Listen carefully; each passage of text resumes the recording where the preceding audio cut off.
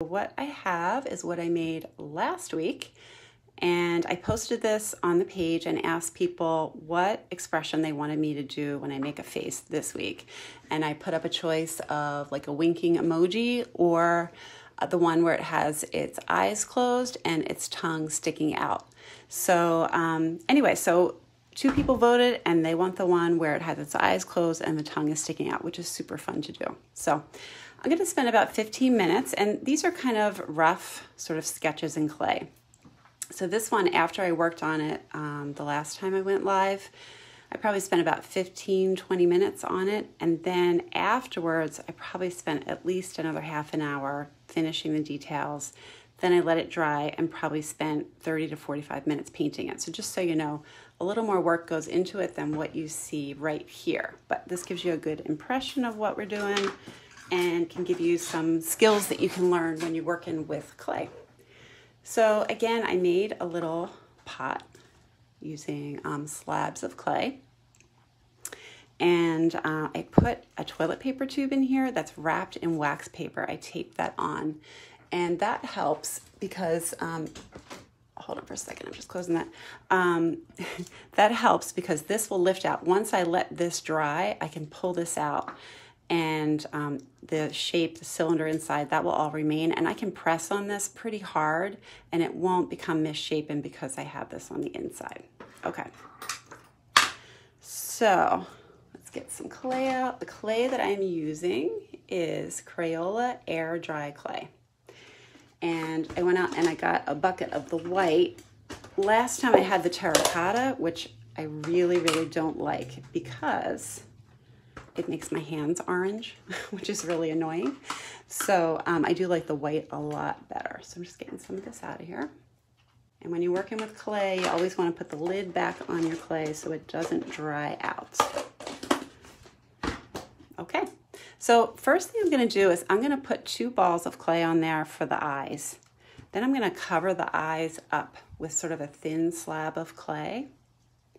So I want them to be pretty small, and the trick to getting things symmetrical is to make these first 2 pieces the same exact size, as close as you can get it. So you see I have that there, and I'm gonna do some scoring and slipping, slip and score. So I'm just gonna sort of rough up the surface, kind of go back and forth with my pin tool. If you don't have a pin tool, that's okay, you can use a toothpick.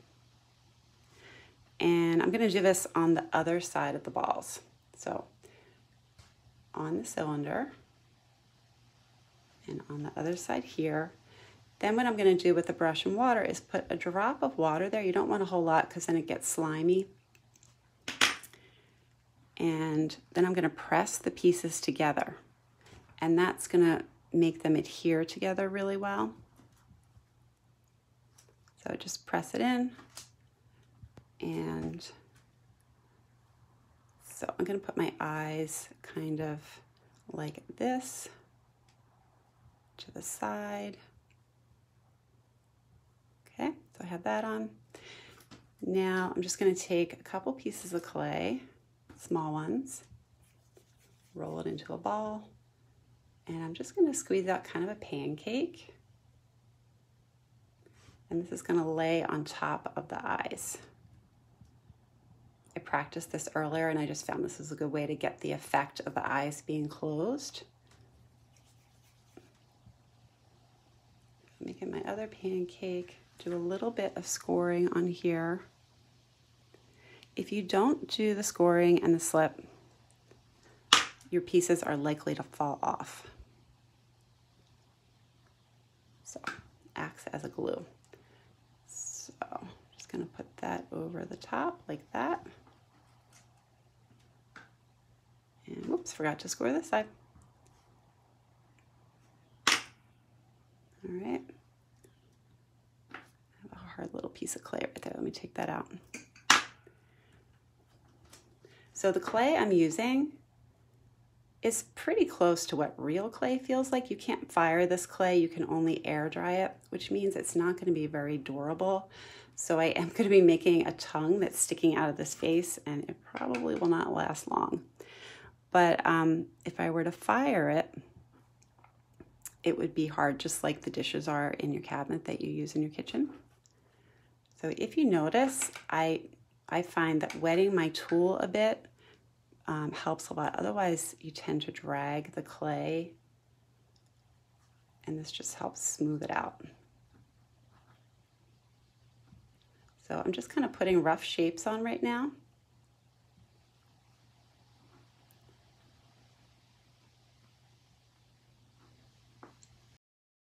A modeling tool like this, these are really cheap. You can get them at Michael's.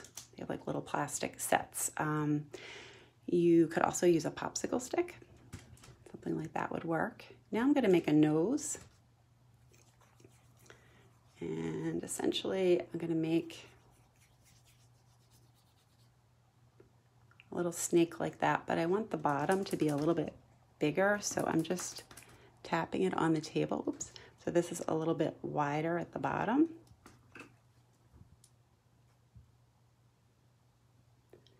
So next week I'll do the same thing. I will post it when I'm all done painting it and ask what expression you want me to make. So make sure you check next week sometime to see if you can vote on which one you want me to do. So a little too much clay up here. I'm just gonna kind of take that off.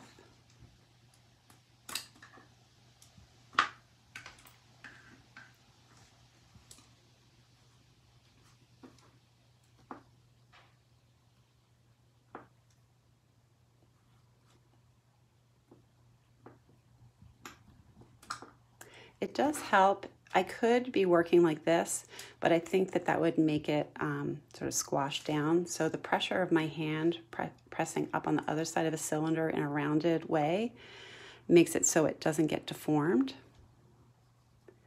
All right, so that's kind of a basic nose. Again, we're just doing basic shapes right now. Now I'm gonna do, actually I'm gonna finish this part and then put the mouth on. I think that's probably the best way to go. Smoothen this out. So as many of you know, Janelle and I run Pop-Up Art School, and we do a lot of free classes in libraries. The libraries hire us and they pay for the classes. So they offer them for free to the public, and anyone is welcome to go to them. And we have classes for kids and teens, and a couple for adults too. And some of the libraries are also purchasing kits. So if you live near the library, you can go pick up the kit and get the materials, which is really great. But anyway, if you go to our site, popupartschool.com, we have a calendar, and you can go on the calendar, and if you click on it, most of the time, as long as we've gotten to it, it'll go right to the library's website. But you do need to register even though it's free. You definitely have to register just so the librarian knows who's coming. Plus, they have to give you the Zoom link. In addition to that, we're accepted as an organization on OutSchool. OutSchool is an online learning platform. And I've been teaching on there since April, and I really like it a lot. So we're starting to offer classes there as well, different than the ones that we teach in the libraries.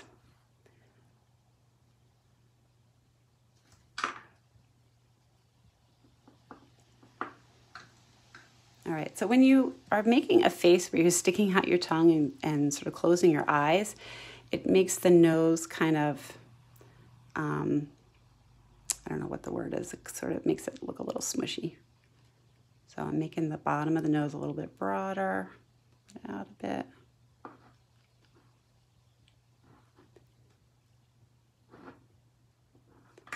Now, another thing I find really useful is this brush. This is not a great brush. Don't use a good brush.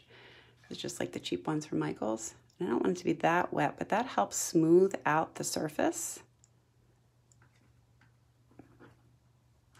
So if your fingers are too big for an area, this can help you out a lot.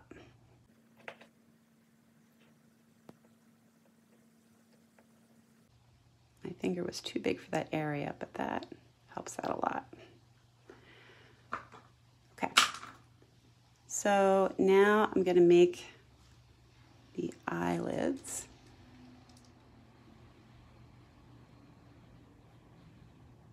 It's feeling a little wet to me. I can feel it pulling on the tool. Just go in like that.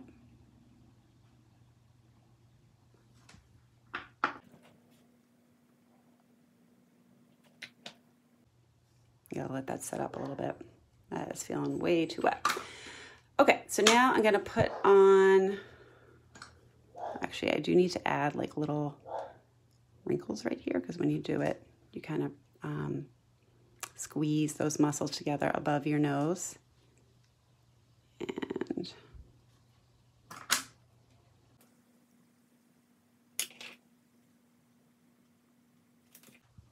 this clay is way too damp, so I'm not going to go too deep with this. And also your nose kind of gets these little wrinkles up there. All right, so now I'm going to do the mouth. So I'm going to roll a little snake here.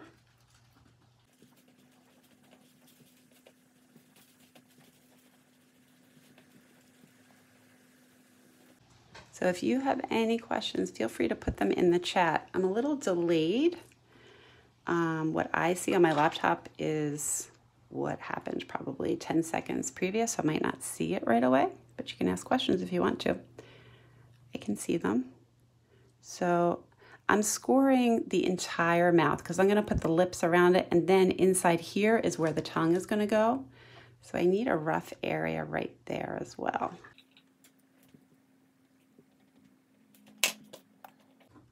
And I have my coil right here. Just want to make it a little bit smoother.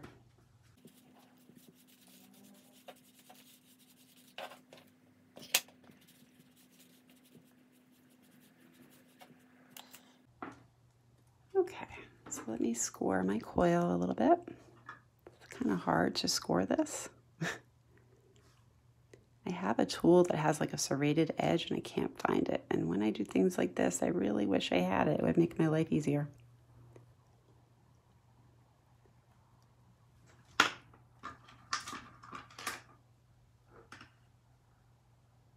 Just a drop of water. You don't want a whole lot.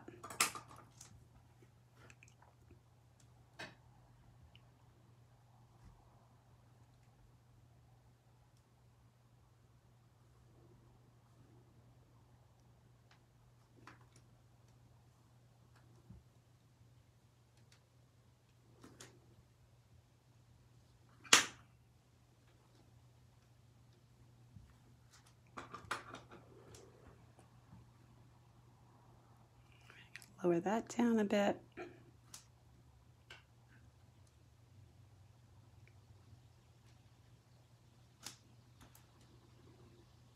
not going to worry a whole lot about how this place where I join them together looks, because the tongue is going to hang over. So that makes it a little bit easier. Okay. Excuse me. All right, so now I'm going to make the tongue. I always roll the clay into a ball, just so I'm not starting with kind of a wrinkled piece, because once you have a little wrinkle in the clay, you have to kind of compensate, and once you roll it into a nice smooth ball, it's a good place to start. So I don't want it that wide, so I'm pinching, but I'm also squeezing over here so it doesn't get, oops, too wide on me.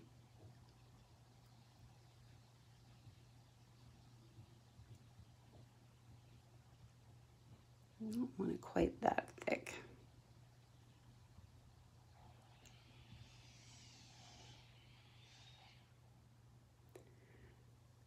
All right, so there's the tongue.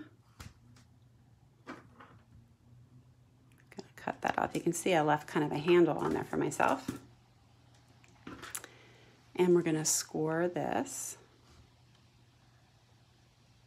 So once I'm done, I'm gonna let it sit for a couple hours. This clay is really wet. I'm gonna have to let it sit for an hour before I work on it some more.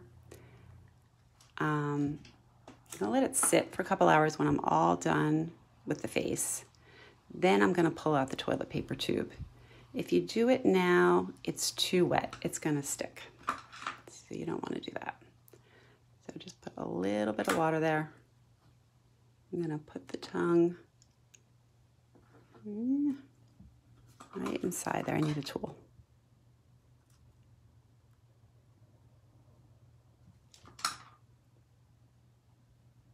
I'm kind of pushing it down. Okay. So there's the tongue hanging out right there. It looks awesome. I got to make sure it's not too long that it touches the table, or, you know, when it hits the table, it doesn't hold up the rest of the piece. So, all right, that's super fun. I'm glad you guys chose that one. So don't forget, next week when I do this, I'll put another 2 sort of expressions up there that you can choose from. And eventually I'll probably move on to doing some animals. But as long as it's not too complicated, you know, I'm trying to get this done in like a 20-minute session. So that just makes me smile because it's so funny. All right, so I'm going to put some nostrils in here with my tool.